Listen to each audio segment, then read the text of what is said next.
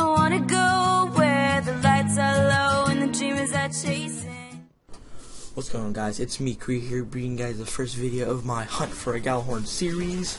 Now, this video is going to be a weekly series where I'm going to try and show you the results of my weekly stuff that I do, giving nightfall raids, all that stuff.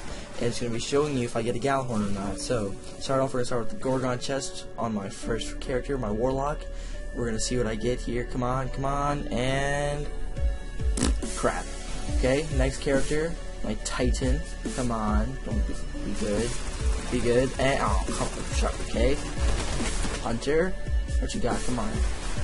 Gonna shoot this chest. Give me some good luck. Come on, Gjallarhorn. Come on.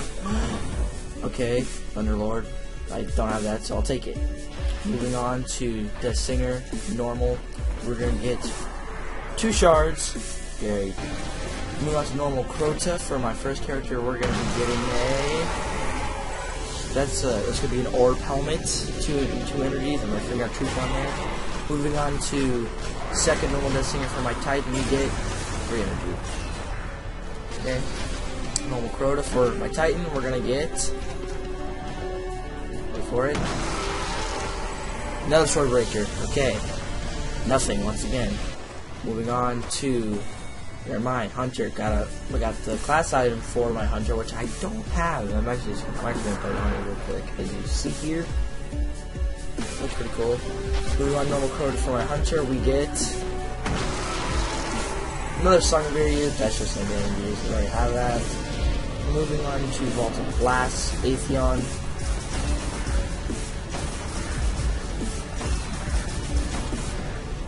And come on, wait for it, and wow, man, same ship, helm, shards. Okay, for my Hunter, we're gonna be getting, I think we're gonna get